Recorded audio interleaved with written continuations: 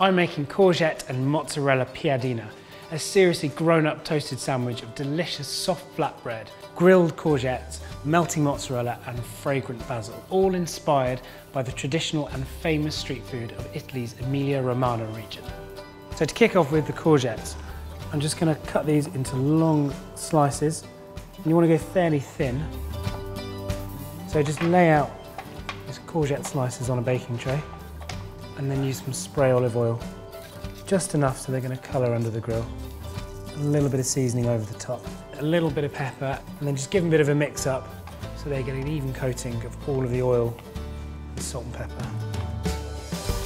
I've got my grill preheated really high, and just a few minutes on each side until they're golden brown.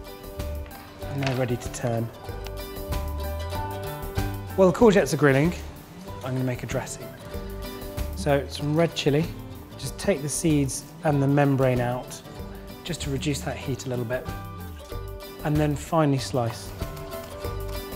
And courgettes and chilli are just a match made in heaven. They go really, really well together. And then next up, some lemon zest. And then a bit of garlic. Now you could use a garlic crusher, but I find one of these fine graters works really well. And then just for a little bit of sharpness, about a teaspoon of red wine vinegar, and a pinch of salt, and a little bit of pepper.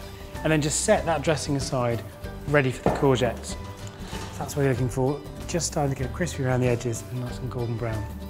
Stick those straight into the dressing. Add an extra little bit of olive oil.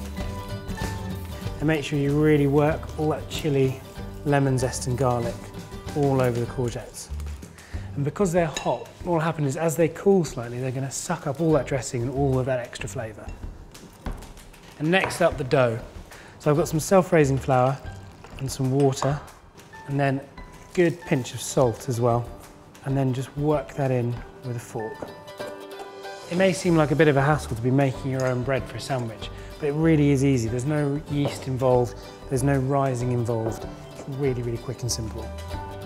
Just work that dough, and it should start to clean the edge of the bowl as well. And you know it's kind of coming together as a dough. Flour your work surface, and then cut your dough into 2 equal pieces.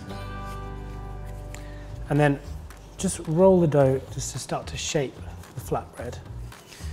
And you want to roll it to a circle about 18 centimetres in diameter. And just a tip, if you're rolling out a circle, keep rotating the dough, and then you'll keep a perfect circle.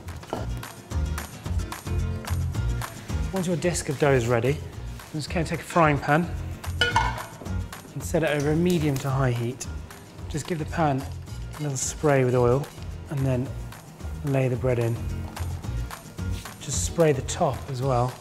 And then that just needs to cook for about 2 to 3 minutes on each side, but keep checking and it should start to turn sort of golden brown. Lovely, that's exactly what you're looking for. Take a sharp bread knife and you want to cut it evenly through the middle. And just work your way around and open it up. Then to fill the piadina, take some of these lovely courgettes and then scatter over some of the chilli and then some mozzarella. And just tear the mozzarella into chunks. And then basil on top just for a bit of freshness. So once you've got your piadina filled, pop it into the frying pan, set over a medium to high heat, and then here's the trick. Put another frying pan on top, and that's going to weigh the sandwich down, keep all the filling together, and make the bottom really, really crisp. Give it about 3 or 4 minutes, then turn it over, put the frying pan back on top, and give it another 3 or 4 minutes until that cheese is oozing out. And don't hang around.